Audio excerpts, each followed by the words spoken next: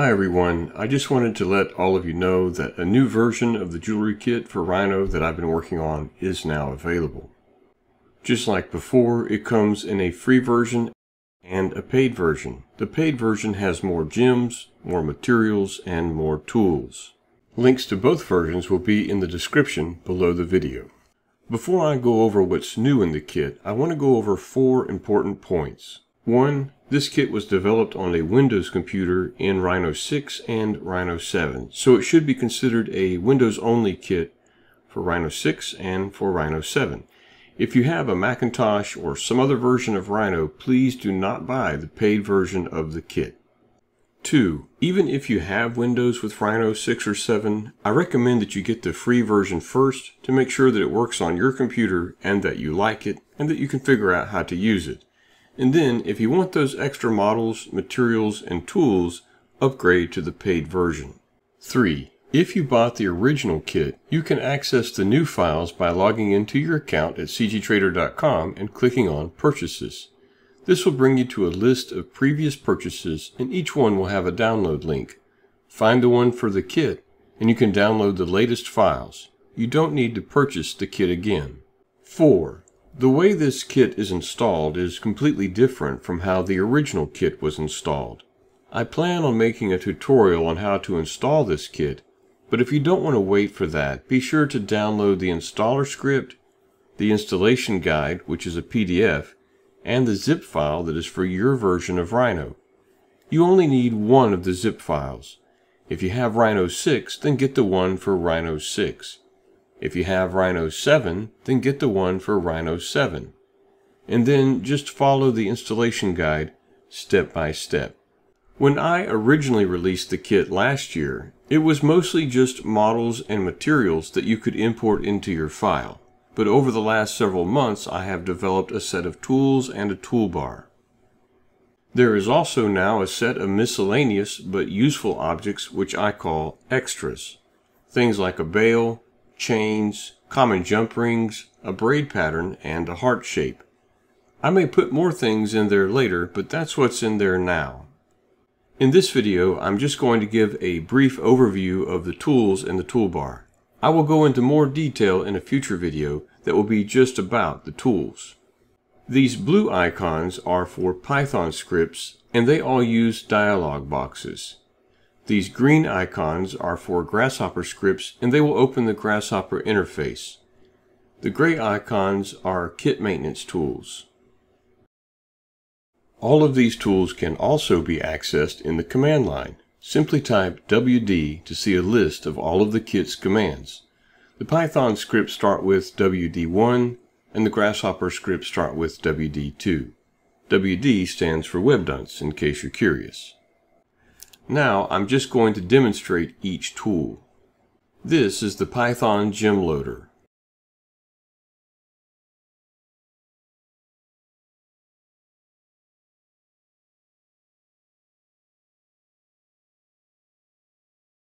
This is the ring sizing tool, and it has 4 different ring sizing systems.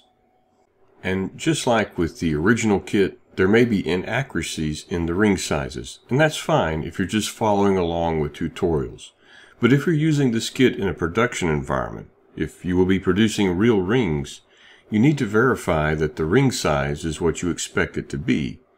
The dialog box displays the diameter in millimeters, and you can use that to verify the ring size. This tool loads in materials.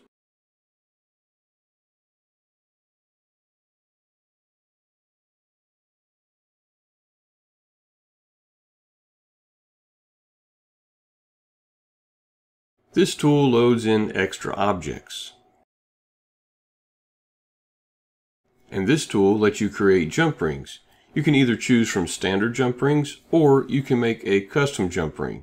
And it lets you make circle jump rings and oval jump rings.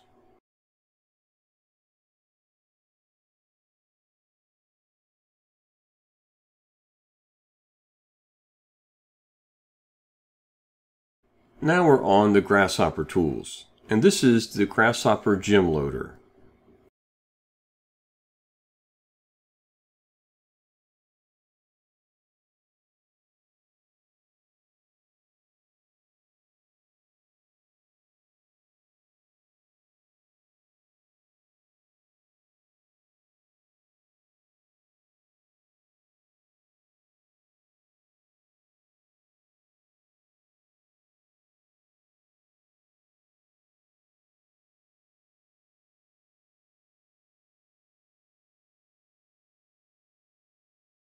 These next 4 tools let you place gems along a line, which you could then put on a ring using flow along curve.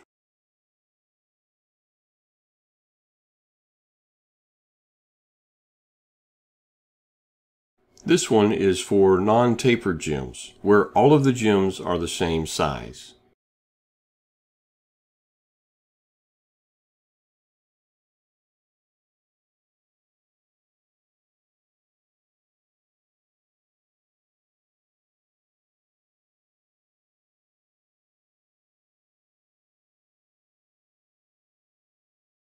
This one is for tapered gems.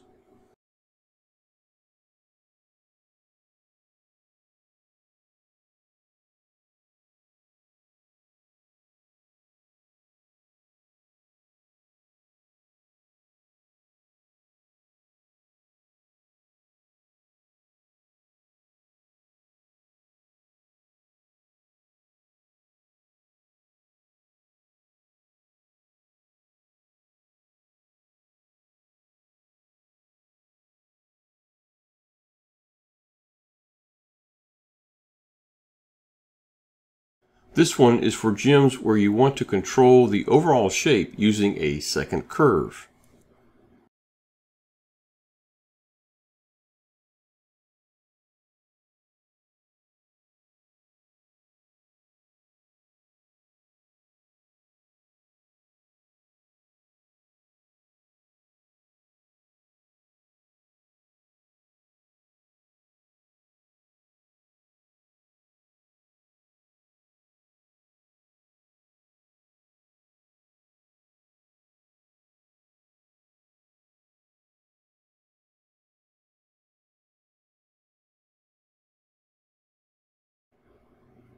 And this one is for a list of specific gem sizes.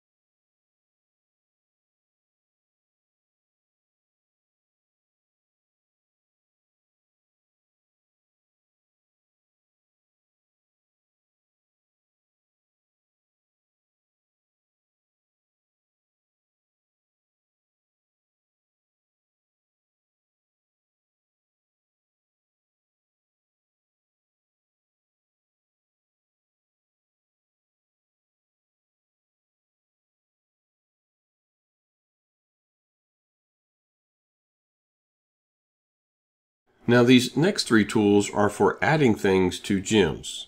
So this one lets you add under bezels to gems.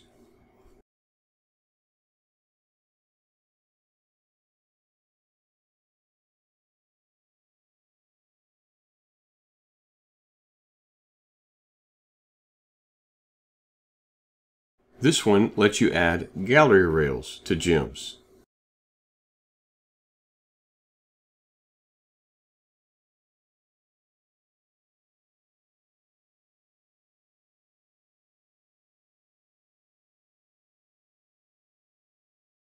And this one allows you to add cutters to gems.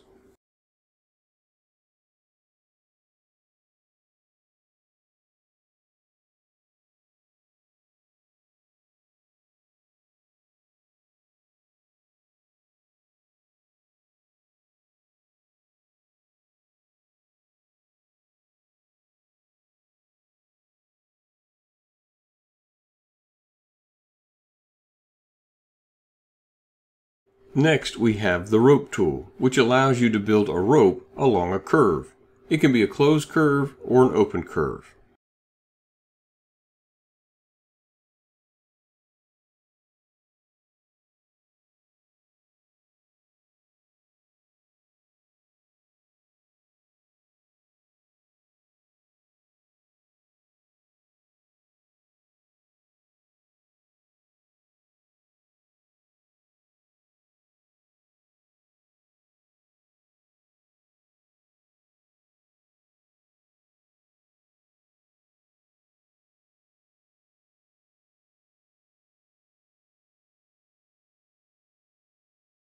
Then we have the Grasshopper Jump Ring tool.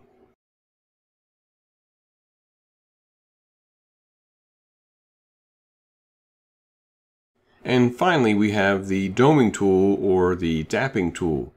This lets you round out shapes. It's meant to imitate what a jeweler does when they shape a sheet of metal using doming tools or dapping tools.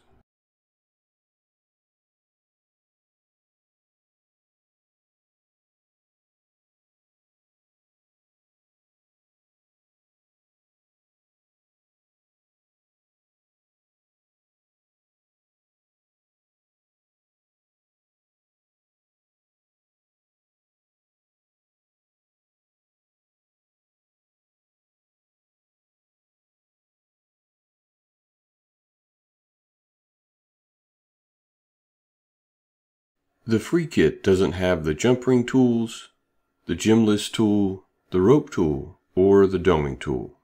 Okay, so that is just an overview of the tools. Like I said, I plan on making a more detailed video about the tools where I'll show how they are used in the future. Hopefully in the very near future. And speaking of that, if you already have a Twitter account or a Facebook account, you may want to follow me over on those platforms. So that's it for this video. Thank you for watching. Remember to like and subscribe, and I hope to see all of you in future videos.